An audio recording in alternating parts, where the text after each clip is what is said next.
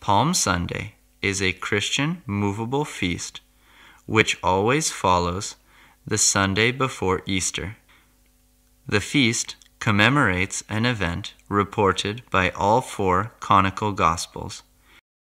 In many Christian churches, Palm Sunday includes a procession of the assembled worshippers carrying palms, representing the palm branches the crowd scattered in front of Jesus as he rode into Jerusalem.